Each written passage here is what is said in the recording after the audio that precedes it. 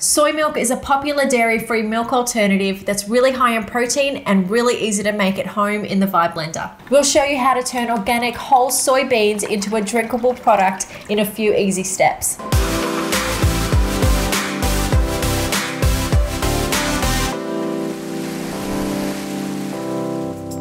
So I've just got some whole organic dried soybeans here. To make them more digestible, we need to soak them overnight in water. It's important to know that you can't eat soybeans raw, so once we've blended them up, before it's drinkable, we need to cook out the milk. To prepare the soybeans, it's just a matter of pouring half a cup into a bowl and covering them with water. You just need to leave them overnight at room temperature. They'll rehydrate and increase in volume, and they'll be good to go the next morning.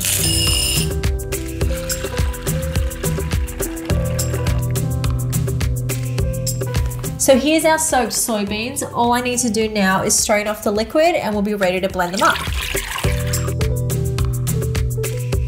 Give them a quick rinse under cold water and then you can put them straight into the blender jug. Then go in with 4 cups of cold water. If you wanted to sweeten your milk, then dates, honey or maple syrup work really nicely. You can add that in right now. And if you wanted to add any flavors, then cacao or vanilla are really nice options too. So now we can blend this up for around 40 seconds on smoothie mode.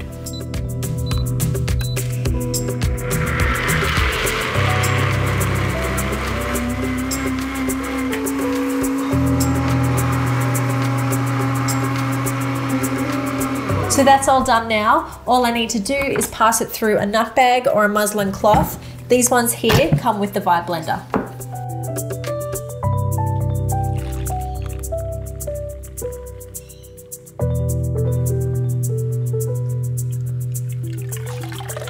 So just squeeze the milk through the bag. You want to get as much as you can out, and then you can just discard the pulp or compost it if you like.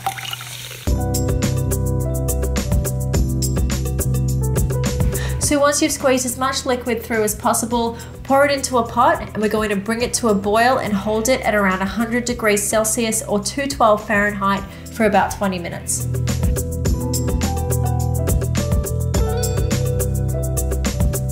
While the milk is on the boil, just skim off the foam with a spoon, and then after about 20 minutes, pass it through a sieve into a clean bowl and let it cool right down. Once it's completely cooled down, you can then pour it straight into a sterilized jug. This one has made us about 1 liter of milk. If you wanted to make a little bit more, then blending it in batches is the best way to go. This can now go straight into the fridge where it'll keep for up to 3 to 4 days. So there you go, you can see how simple it really is to make your own soy milk at home. Have a play around with different sweeteners or flavors to get it tasting just the way you like it.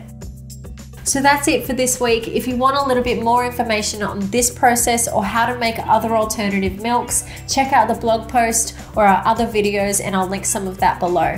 Hit the subscribe button if you haven't already and we'll catch you again next week.